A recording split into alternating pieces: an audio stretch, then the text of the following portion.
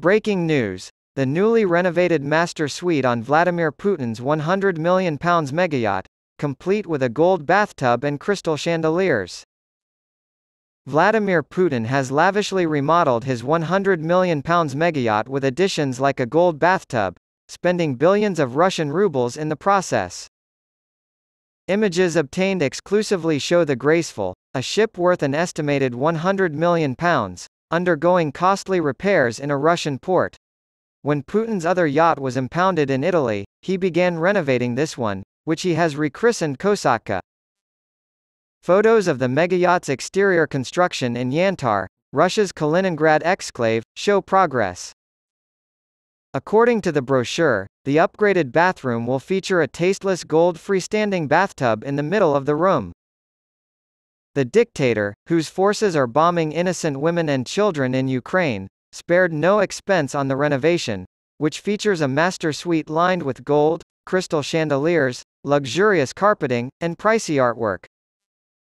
Putin is reported to have amassed a £200 billion fortune of palaces, private jets, and yachts despite earning only £107,000 per year in his official capacity. Killer Whale, or Kosatka, was previously docked at a German yard before being hastily evacuated to Russia before Putin ordered his army to invade Ukraine. Our photos were taken in Kaliningrad, a Russian enclave between Poland and Lithuania in the Baltic Sea. It was last seen in St. Petersburg, Russia, while his other yacht, the £750 million Scheherazade, is still being held by Italian authorities in a marina in Tuscany. The eastern Ukrainian town of Andriivka was destroyed, and Russia and Ukraine have been fighting over who should control it. After Ukraine claimed full control of the village and released a video showing it, the Russian Defense Ministry said its forces were still holding on to Andriivka. According to Ukraine's Deputy Defense Minister Hanna Maliar, the most active fighting is happening in the Bakhmut sector. To the south of Bakhmut, the offensive has not ceased. Maliar, referring to two other villages close to the city, said on Telegram that things are hot in Klishchivka and Kurdyumivka. Our defense forces have scored victories in the area around Klishchivka as a result of recent offensive operations.